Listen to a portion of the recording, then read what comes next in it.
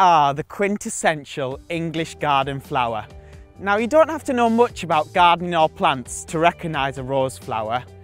As you'll see from the amazing aerial footage, there are literally thousands of roses to choose from.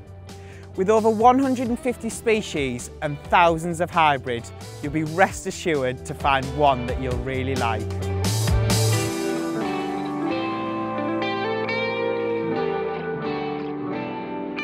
Gardeners have so many planting choices when it comes to roses. Some people like to plant up a whole border of roses to create a rose garden, whilst others prefer to dot roses throughout their borders.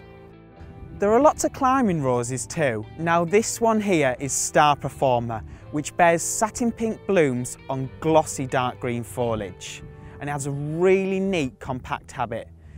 Now, climbing roses are great for scrambling up walls or fences, up pergolas, or even to cover an untidy shed.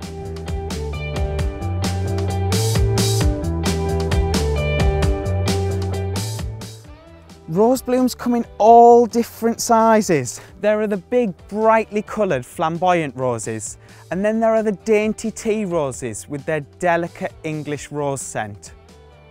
Roses can also be used for cut flowers. Now this here is the Florist Timeless collection, and it has a superb fragrance.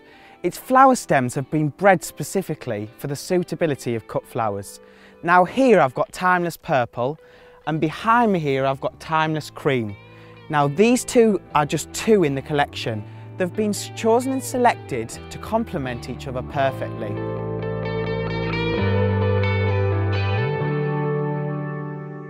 Now there's something really special I want to share with you today, and that's our new rose to the range, Sweet Honey, which actually won Rose of the Year 2020. Now this petite honey-coloured rose has outstanding disease resistance, and its blooms are high scented, which form in clusters and which will repeat well throughout the season.